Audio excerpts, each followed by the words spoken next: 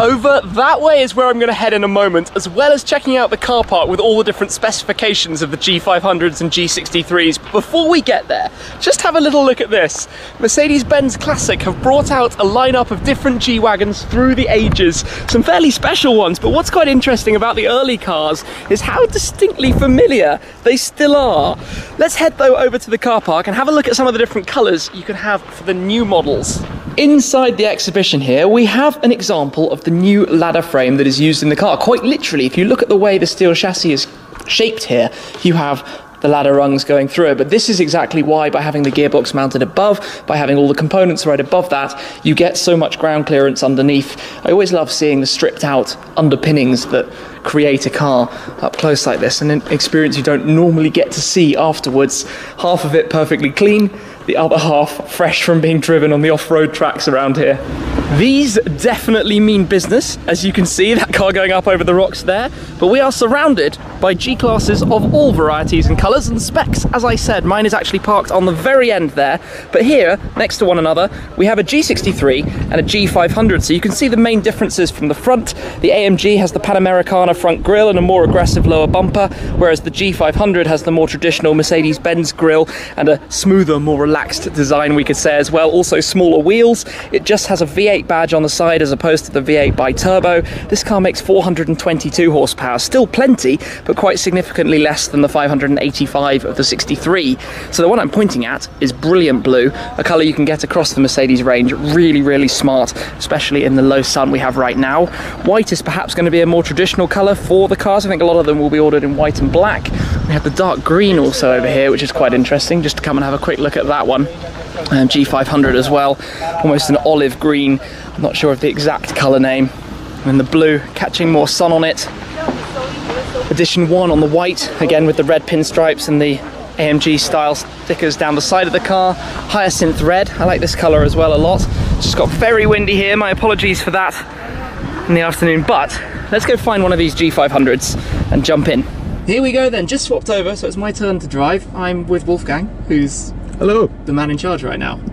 What are we doing? We will drive downhill so that you will never forget it. That sounds good to me. So, into drive, we have the centre diff lock on and the rear diff lock. We're in low range, because obviously that's a big part of this car. This is some pretty gnarly ground here. My first sensation of this then is even just going downhill. It's not taking any particular skill to do so, right? The car is... Oh, I'm not so sure. Well, right, so far, I mean, yeah. It's riding over this terrain. You see the cone? Yeah. Take a right. Okay. And I will bring you into the manual mode. Okay, so manual. It's in second gear at the moment. And then do a sharp left. Sharp left. And we're going down there. And you can see this ugly surface. Yeah. But you will drive it down. And which way do we go at the bottom? Keep a little bit right. And then, yeah, keep it. Now. In first gear, second gear? It's the first gear is in. Now it's in first. It was in second. Ah, it was in second. First. And we're going down to the right. We will continue to the right. And oh my good lord. Now we will make a stop because you are thinking, ooh, ooh, ooh, ooh. Yeah. But you can see more than 10 centimeters of clearance are still over. That's absolutely crazy. This is ridiculous. Sharp right. Sharp right. Sharp right, and then aim alongside the bushes. Okay, so sharp right full and lock. Keep some power. Keep, yeah. Yeah, this keep is good. Constant moving. Keep constant moving. Can't see anything. Right. Keep it right and move. Keep it right and move. Oh, now keep it right. Yep. Moving left, left, left. No left, way did we left, just get up there. Left. Yeah. Perfect. Done. No way. Okay, so we're gonna. However you driving. Cross over this terrain. Yeah. Obviously, you've got to go for the most aggressive part, which is right here. Yeah. Goodness me. It's so smooth in the way it does it.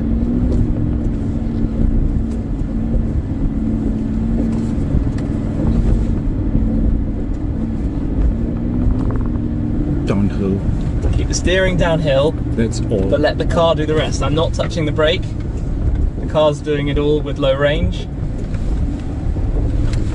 Wow. The angle of approach at the front just lets you do that.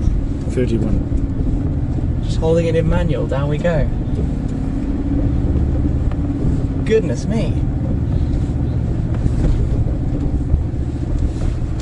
It would be hard to walk down here. No. Okay, we're stopped at 40% incline. Yeah, and now please continue. With all the diff locks engaged. Not even any slip, just straight away up we go. Yeah. A bit of water up ahead. Yeah, and now you have to decide, reverse or driving through. Of course we drive through. I would So, yes, I will. Centre diff lock, I would suggest. centre diff lock and rear diff lock. So 10 to 12 kilometers, it's okay. Now you feel the mass of the water. Give throttle. Yeah, you feel completely the mass of the water. And now stop. Stopping. That's definitely above the door What line. can you hear? The exhaust. Ah, the exhaust is bubbling the water. Yeah. From the heat. Yeah. Wow. I mean, I feel like my feet are below the waterline. Yeah. So I know it can go 70 centimeters of wading depth Yeah. with ease.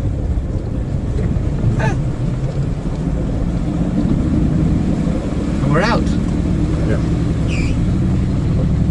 Wow.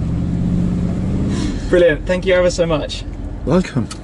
Awesome experience. Appreciate it a lot. Welcome.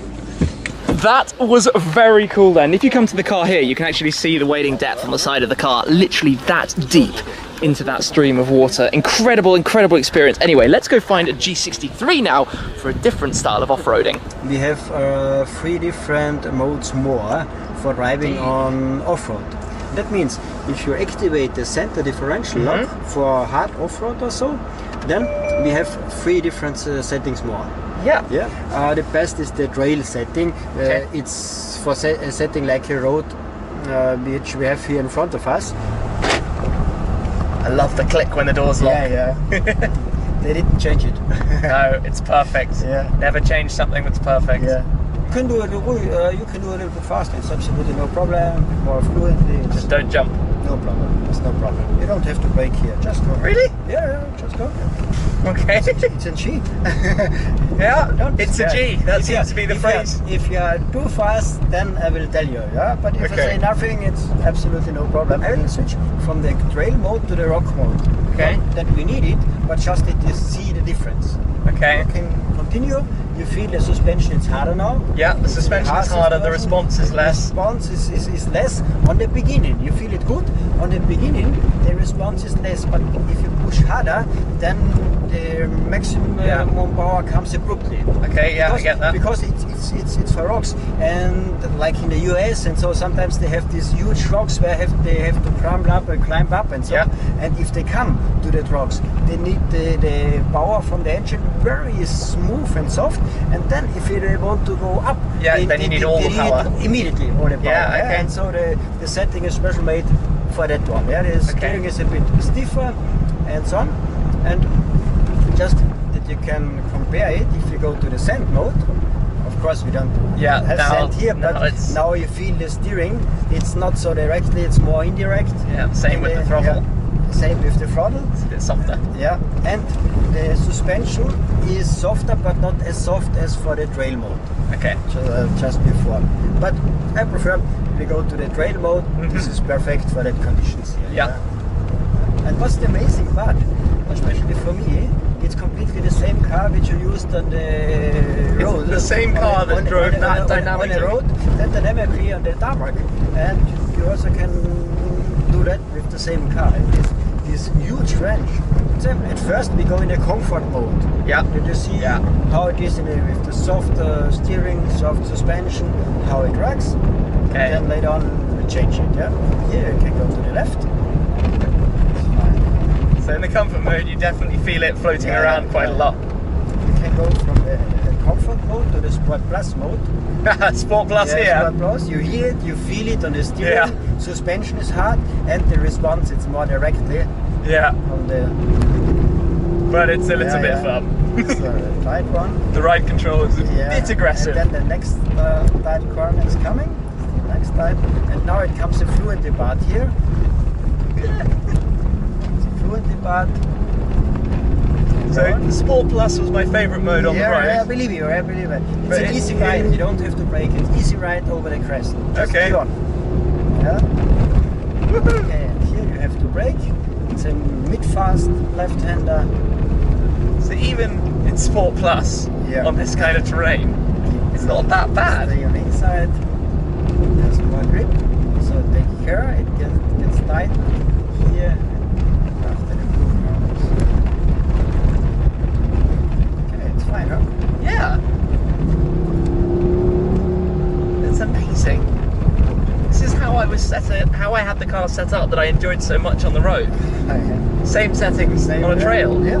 I'm lurking in the shadows then after a lot of time today out in the sunshine, but what an incredible experience. Driving in the G63 there in the same configuration on dirty and rocky trails that I was driving earlier on a smooth paved tarmac mountain road. It can be incredibly dynamic at one end of the spectrum, but effortlessly cross terrain like that at the other. I'm still trying to work out how that is actually possible, but it has blown my mind what this car can actually do. As they say, it's a G, and there goes my neighbour car right now, literally.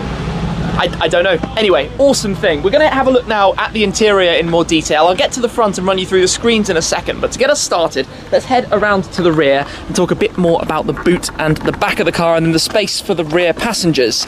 So as you know, as I've said, love that click and that feeling, but basically because it's a big box shape, you have a lot of practicality. There is an optional shelf there over the top of the back, and there's also a floor to stop luggage sliding around, but you can imagine you can fit a lot of stuff back here. So another one just gets set to move on out there. The rear seats 40/60 folding with a through load as well, so you've got lots and lots of room if you need it back here. And I particularly like how the rear door has the red diamond stitching on the leather panel there. I think that's a really nice touch. I mean, basically this is a 5-door, oh, there goes a G500 convertible, previous generation. 5-door car in effect. We come round, spare wheel housed inside the black and silver dual tone painted covering. Back here, similar finish to the front really, you know, from the carbon trim to the illuminated AMG door sills and floor mat, the lovely materials used for the seats as well. And if I take a step inside, oh, you even have the round air conditioning vents back there. There is no shortage of space. I mean, lots of room up there.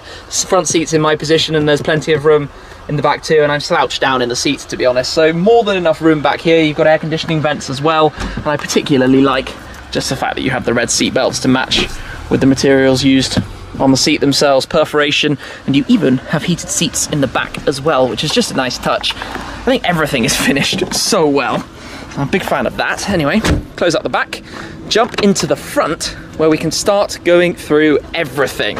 Maybe even before I step in. Door window controls and the mirrors as well. Beneath that, the heated and ventilated seats, lock, unlock, your memory positions for the seat controls. I like them being on the door. It just gives you easy ability to know what exactly you're moving and where it's going. Same kind of trim as we've seen in the rear of the car. Small step up to get in over the AMG side sill, but it's not difficult or unpleasant to do that and to make that move into the car. Let's kick it into life just quickly. The burbles fire up, so we can start taking a more detailed look around here at what we've got. So positionable air vents, rotate them to turn them on and off. Very nice. Down beneath that we've got our lights controls, we've got the electronic handbrake switch, we've got our lane assist, turn off the parking beepers. A couple more options I suppose you could have. Now the car does actually have stop start, so in comfort mode for sure it will run. It will also do cylinder deactivation if you're driving in comfort mode, so cut 4 of the 8 cylinders for fuel economy reasons, which is a nice little thing that it's able to do. Obviously the ginormous 12.3-inch digital displays that work together. You control the main driver screen from the left side and you control the central screen from the right side, which is nice, using these touch pads to go through the different modes depending what exactly you're doing and where you want to have the car going through. And then the left one you can move from the left side to the right side and go up and down through different modes, G-sensors, whatever you want to have up really. Loads of information that you can show on those screens.